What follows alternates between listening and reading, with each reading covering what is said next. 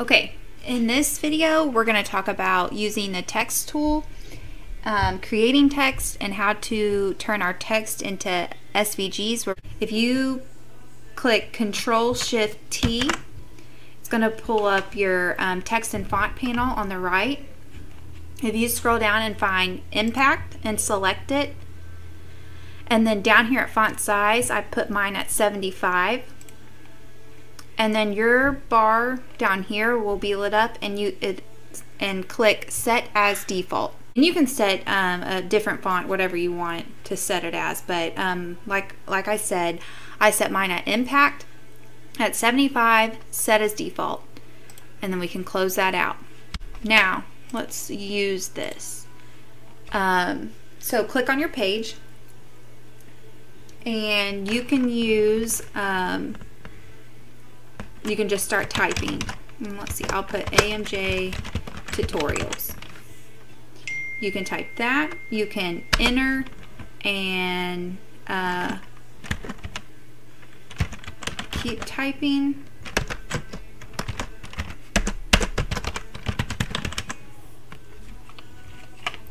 Now, the only thing that I suggest is when I'm typing out words and say I'm getting ready to type out hello darling, I would type hello as one word and then darling as the next word, because sometimes we like to change different colors of our text.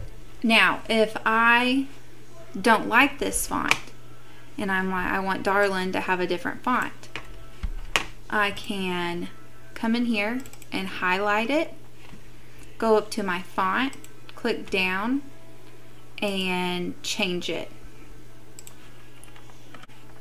And then if I want to resize it, just like we did our shapes, I'm going to keep the proportion of the text. So I'm going to Control-Shift and left click and drag out, and then place it.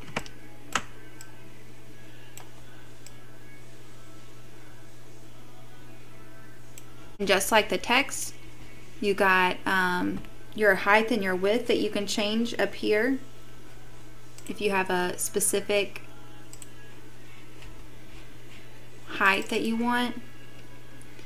And if I want to change the height to 2 and I want it to automatically go whatever size, the height to 2, whatever the width will be, then I want to lock that down so it'll automatically change the width for me to know what will look right.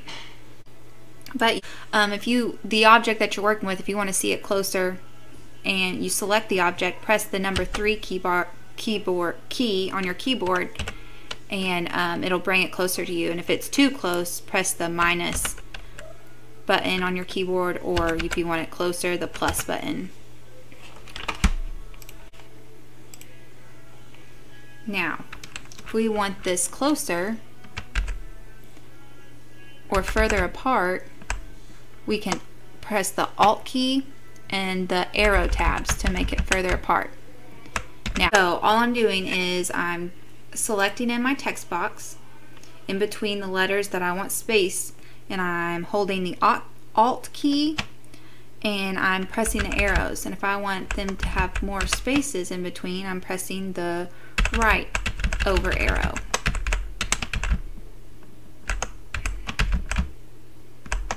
And that'll bring them further apart. Say if we wanted both hello and darling to be red, I can select hello and I can press the Shift key and select darling, and it'll select both of those. So I can go down here and put it to red. Okay, say if I wanted hello to be red but I wanted darling to be blue, you just select darling and go down here and click blue. Say if I wanted the letters to be different colors on hello, what you're going to do is you're going to go up to Path, Object to Path, and then we're going to go to Object, Ungroup, and this gives you individual letters where you can click on the H, change the H to a different color, and so on with all the other colors. Now, if I'm like, oh no, I want all of them to be one color, click your left mouse button, drag a box over them to select all those letters and change them back to red. Okay. Now, say this is our design and we're ready to cut it. We're ready to save it as an SVG.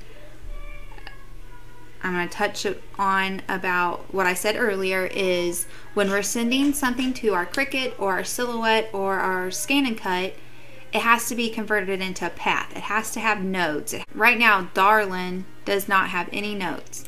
So to create paths, we always go to Path, Object to Path, because it's an object, and then Object, Ungroup.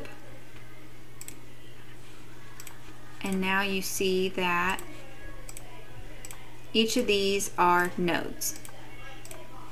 These each have paths that our Cricut will read and it'll know where to cut. Now another thing is they're all separate, as you can tell. Look, they're each individual little person. So when I send it to Cricut, and this is like a thinking process too, like where you just kind of got to think about how you want Cricut to cut it.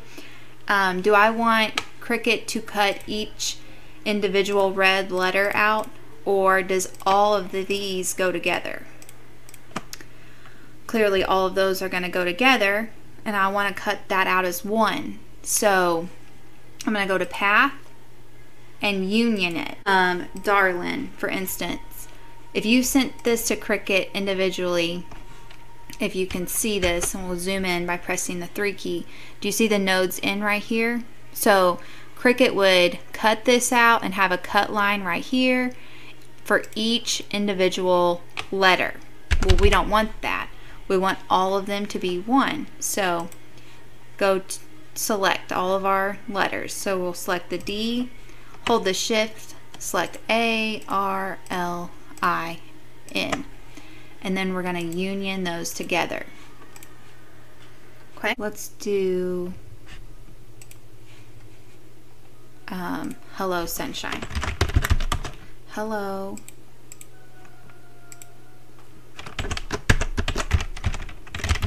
Sunshine. Okay, let's move this over. Move this in. I'm going to resize it up. Okay, and I'm going to change my font for Sunshine. So I'm going to click the text tool. I'm going to highlight it, go up to my font, and I'm going to get Magnolia Sky, which that's a downloaded font, and I'll help you with that later. And this is a good time to touch on this. Do you see, and I've only ran into this with Magnolia, this specific font, and this is the only font that I've had trouble with. When you see this, it kind of just, it drags and it's very slow and it doesn't catch up with it when you're dragging it. But once you convert this into a path and it has nodes on it, it'll be back to normal. So alright, so I changed my font to this, and then now we're going to convert these into paths, so our Cricut will recognize it and then change the colors. So I'm going to go up to Path, Object to Path, Object, Ungroup. If I'm not changing individual colors, then I'm just going to union them. And that's normally what I do. I just get in a habit of pressing my text, Path, Object to Path, Object, Ungroup, Path, Union. And now do you see that it doesn't drag?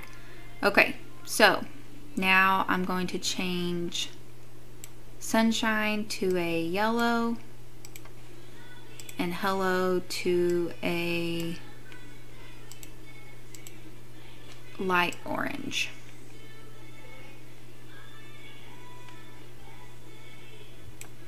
Okay, now let's click and make sure that these have nodes around them. Yes, they're all connected, so you can kind of highlight on top, and the red shows you that it is your Cricut is able to read that. So now I want to group these together, so whenever I put it into Cricut, that they're together, they don't scatter all over the place. And group just means if you were wanting to rearrange these, or you can. Now if you union them together, they'll be one solid color. So if they're separate colors, when you get done with a design, I always just group everything. So go Object and Group, so it all stays together. And make sure that that's in your box. We'll delete these. It's in your box. We can make sure that our measurements are correct. I'm gonna lock it, and I'm gonna just put my height at 5.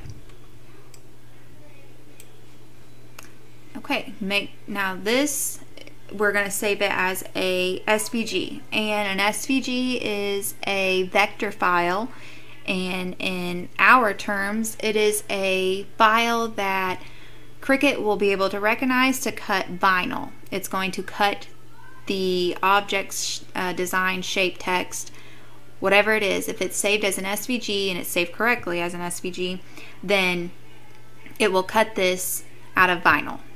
Okay, so make sure that it's placed in the top left hand corner of your square. We're going to go over to File, we're going to Save As. I'm going to pop up a box. I'm in my documents. I always like to make sure that it's in my documents. And I'm going to name it Hello Sunshine. And then Save As Type, I'm going to make it as a plain SVG and save. And that's it. Now, let's just touch on our previous lesson of stroke. Just let's say we wanted a stroke around hello, just an extra touch. So we group this, right? Let's ungroup it, so we can work with the specific word hello. So go to Object, Ungroup, and then let's select hello, and say we wanted a black stroke around it.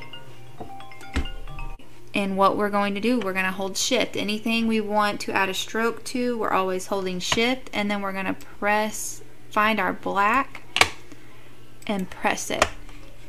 And if I want a thicker line, which I just selected hello and pressed number 3 to bring it closer, minus to zoom out.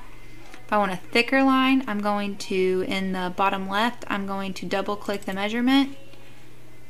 I'm going to change it to inches, and I'm going to change my width. And that looks a little Halloween-y, but this is just example. So okay, so now we've got a stroke around our hello. Now, when you're saving a stroke to cut out, which this wouldn't be smart to cut out as an SVG, because this will be very thin lines, and I feel like your vinyl will just crumble up and be crazy, but this is just an example to help us get familiar with learning how to add strokes around objects.